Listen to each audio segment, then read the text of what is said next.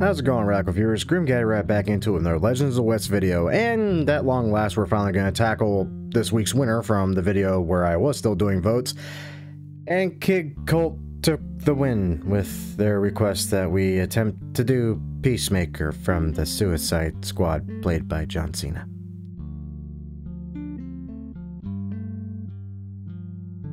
I want everyone to know I am screaming internally about the fact that this won the damn request.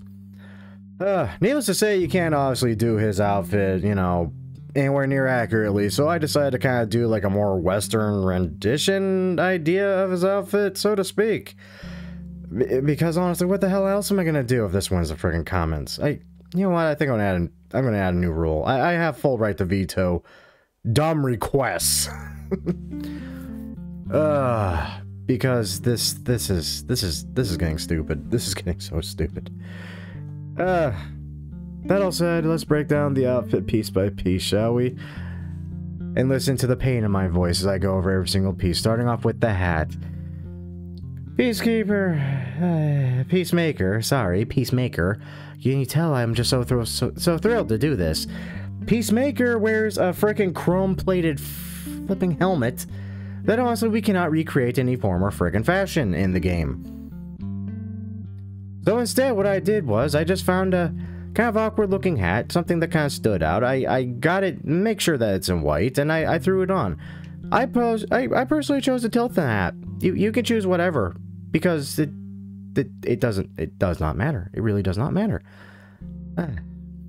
No headbands, no eyewears, no mask, but if you really wanted to and you happen to have the Iron Tooth mask, sure, why not? It doesn't work at all, much like everything else in this, but hey, it's a mask and it's cool looking. Why not? No bandanas, no neckwear, no coats with this outfit, no ponchos. For vests, I threw on the Hoopman vest in red, as I am trying to stick to some of the color scheme of Peacemaker's outfit here with the blue, the red, the khaki.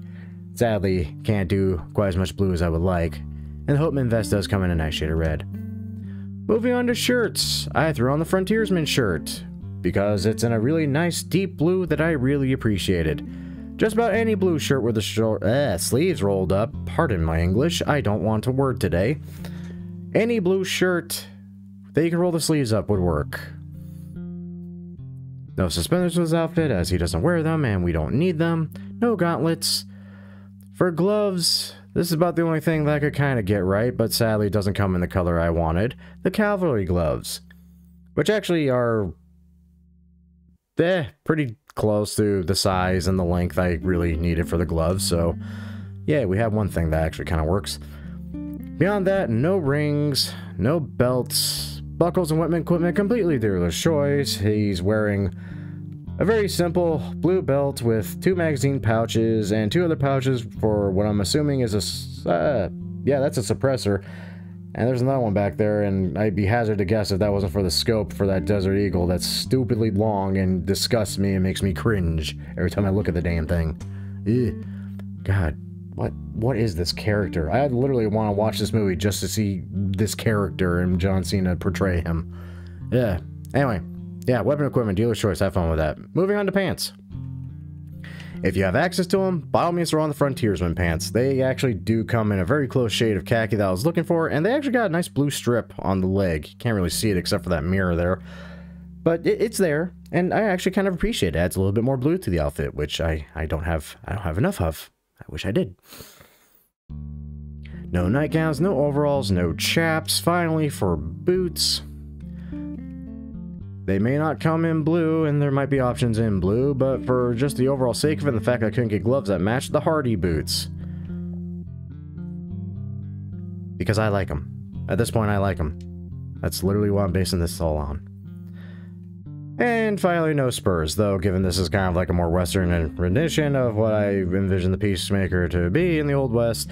Yeah, by all means, throw spurs on if you so feel like it. That all said, that's it. Oh, God. I swear to God, I'm gonna have an aneurysm every time one of these things wins for the requests. I want to die. Why do you people do this to me? Why? I swear, you just love watching me get tortured as I attempt to do this crap. Ugh. Well said, that's it. And as usual, I hope you all enjoyed my torture.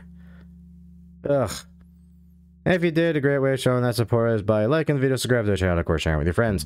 And even though I didn't mention at the intro of this video, because this is actual Legends of the West voted video, the GoFundMe for my good buddy Big J0130, yeah, that's still happening. That's down in the description too. Please do hit that up if you have something to spare. Look after yourselves first and foremost, please. We pray, we beg you, do that.